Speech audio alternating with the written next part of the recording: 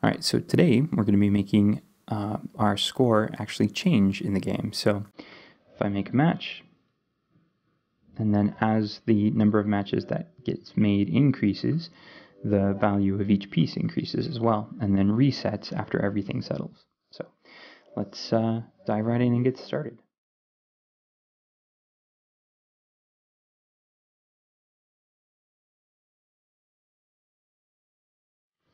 All right, so last time we made our resizable UI. So if I resize this window that our game's in, the UI resizes with it. Today, let's actually start making that score change like it's supposed to. So the very first thing I want to do here is I want to go into my top UI scene again. So I'm just going to click on this little clapboard next to it, and that opens the top UI scene. In here, what I want to do is attach a script to the top UI node. Also, I did this off camera, so sorry, but I want to take my label that actually holds the score, and I want to name it score label. And I did it all as one word, because that's going to make the next part just a tiny bit easier. I'll get to that other label later, but for now, we're just doing score label. So for top UI, I want to go down to where the scripts are, and I want to create a new script. I'm going to put this in my scripts folder, and I'm just going to call it top UI, save, and create.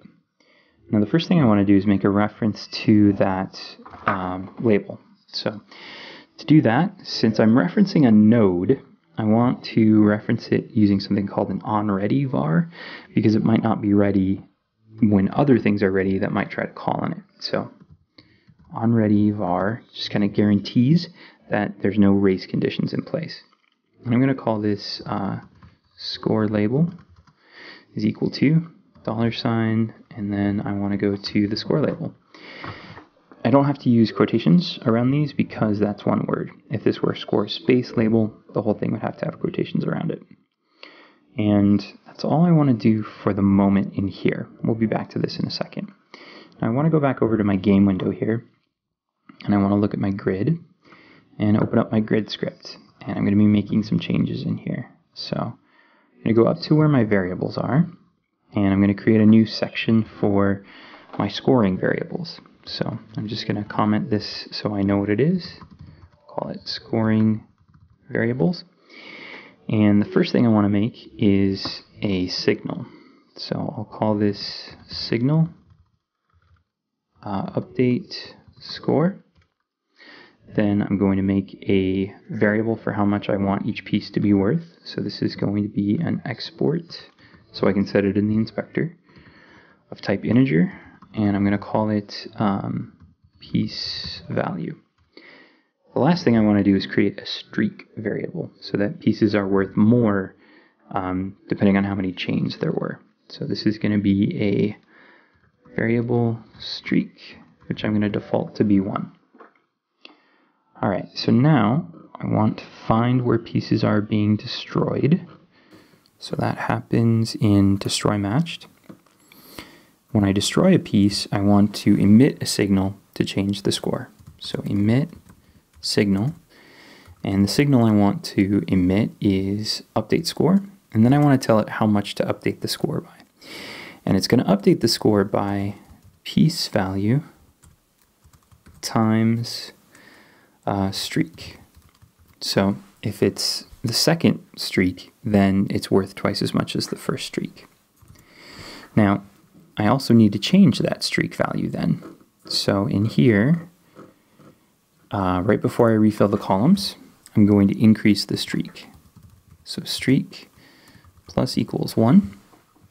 So a streak of 1 becomes a streak of 2, and so on.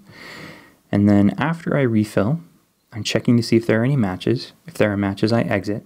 But if there aren't any matches, then right after I make the state move, I'm going to reset streak back to 1. Alright, so I'm going to save everything here. Now, this isn't going to work yet because I have to hook up that signal, and then I have to actually change the score.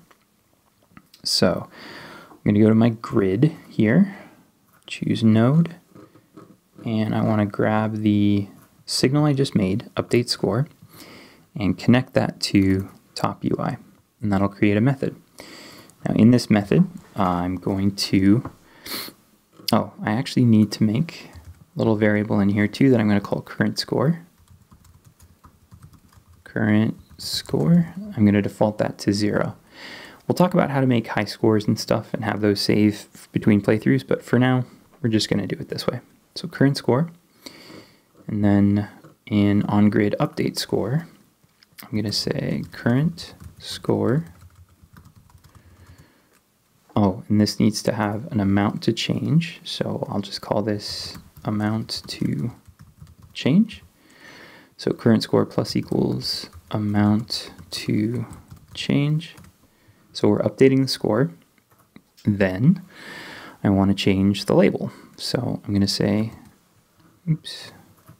score label is equal to, and I have to cast this as a string because otherwise it's just going to be an integer. So string current score. There we go. Now I also want to update the score when I start the game. So in my ready function here, I'm going to do on grid update score, and I'm just going to pass in current score because we're going to start with 0. So I'm going to save that, and let's see what I broke. Let's hit play here. All right, it's starting up. That's a good sign.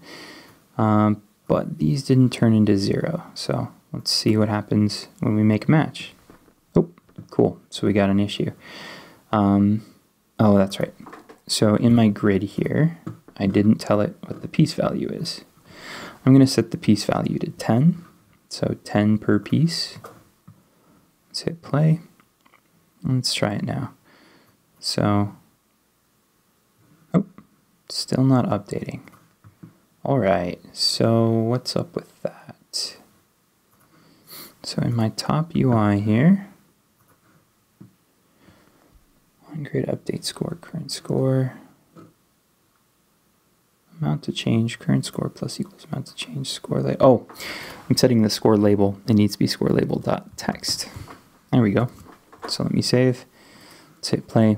We'll know we're doing good if we have just, single 0 there. That's a good sign. So let's make some matches here. There we go. We got 50. Let's see if we can make it so that we have a combo. So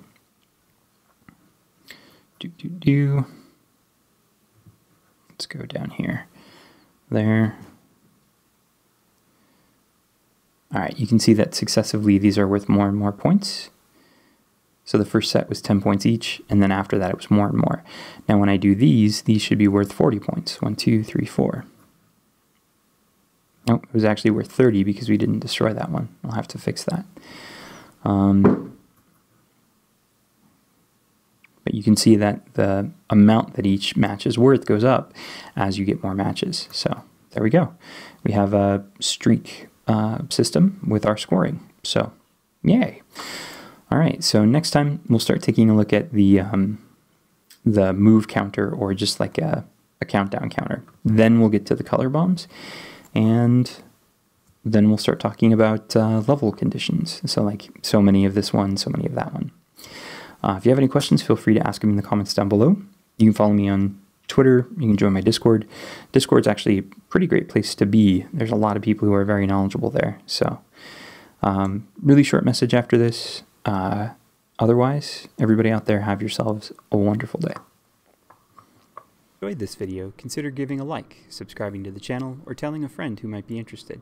Also, please consider following me on Patreon. For as little as $1 a month, you can earn access to tangible rewards, like early access to videos, backer-only videos and series, polls for future topics, streams, and even individual tutoring sessions. You can find a link to that in the description. And as always, have yourselves a wonderful day.